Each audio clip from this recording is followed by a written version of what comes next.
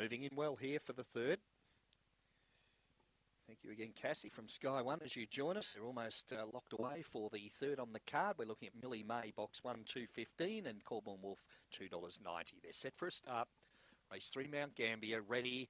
And away they go, and racing Millie May and also Corborn Wolf. Corborn Wolf leads early. Rose Bay goes up to second. Millie May is third. A gap back then came Black Eyed Heart. Next one is Dee Dee, the outside of Headwood. And the last pair are Go Forward. Gemma and Marshall Flyer off the back. Corborn Wolf, couple in front. Millie May trying hard in third, placing Rose Bay. But into the straight, it's Corborn Wolf clear. Corborn Wolf scores 3. Millie May second, third went to Rose Bay. In behind them then what would have been Black Eyed Heart, or on the outside Headwood.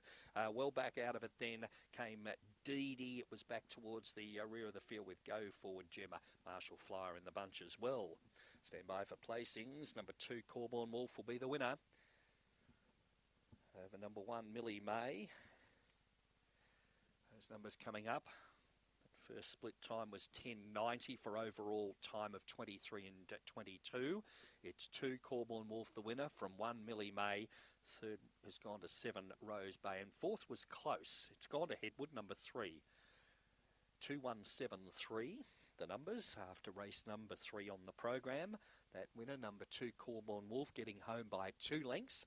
1 1/4 lengths between second and third, and 23.22 the time, recorded by Corborn Wolf. This greyhound light brindle dog, November 18 by Swift Fancy from Corborn Abbey. Greyhound is owned by Stuart Dickinson and trained by Tony Rasmussen. Second in, number 1, Millie May for trainer Lisa Rasmussen, and third, number 7, that being Rose Bay for Andrew Graham. Officially